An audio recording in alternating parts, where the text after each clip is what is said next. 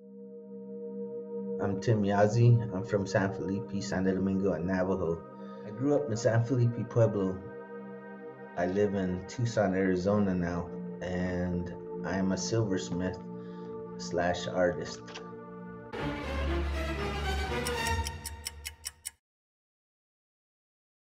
Initially, I started making San Domingo slab earrings and chokers and stuff. We had a friend. My mom had a friend that used to make jewelry when I was growing up. So, and then I used to see my mom stringing and my grandma and people. And then when I was in California, I saw my grandpa. So it's a big thing. He did silver work, and I didn't know what he was doing, but I saw him a couple times, playing around with silver, and so um, one of the things that stuck out to me was this lady's name was Rose Medina. Her brother uh, came in. I guess he was in Santa Fe one year, and he came into her house while we were out there, and in Indian he told everybody, um, "Look at this. You guys don't be lazy. Don't ever say you don't want to do this, because look at this." He put money on the table. He said that's what comes from hard work. So that's one of the things I remember as a kid growing up. And also I I, uh, I get inspired by seeing other people, create things. And I know when I see something, I say, man, I bet you I could do that. And then inside of me, something starts ticking, and yeah, I think I could do better. Or it's just one of those things. I've always been competitive, so I think inspiration comes from a lot of places. It comes from songs, or dances that you hear. You see things in your head, and you wake up with things in your head that you dream about, and you say, "Wow, man, I wonder if I can make that." Or inspiration can come from anywhere. I just My biggest thing is inspiration would be the people that I learned from. The two most famous people that I've been inspired by was the guy I learned overlay from, Chalmers, and Jimmy, that taught me how to inlay. Without those two people in my life, I don't think I could. I don't know where I'd be. I shouldn't say I wouldn't be doing art, but maybe I'd be a painter instead of a jewelry guy.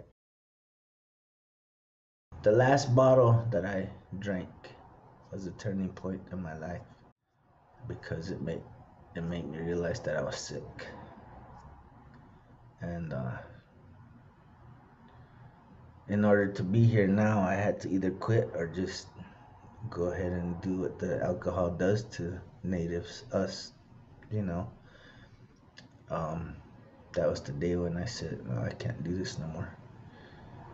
And after you decide to quit, you gotta be honest with yourself first of all, because that's the only way it's gonna happen.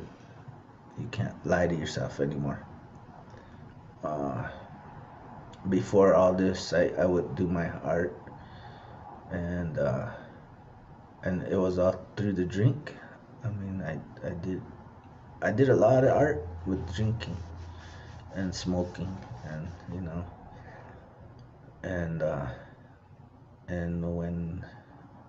when that happened to me, it just a light came on, and now the stuff that I do, my art is just so much better, because I got a clear head, and it doesn't matter who thinks I'm good or bad or whatever, or it just has to be good enough for me. And my for right now, my art is good enough for me. I'm making things that make me happy, and then in turn, it makes people happy.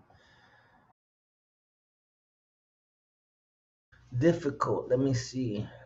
Difficult was figuring out how to do the overlay just straight out in the beginning. It took me. I get on my wife because she tells people, he does it so easy, or it's easy for him, and that's not the case. It's really not easy. But the most difficult thing I've probably had to learn is how to discipline myself to sit down and actually do the designs and and cut it out straight and not leave saw marks. All those little things was probably the most difficult thing to teach myself.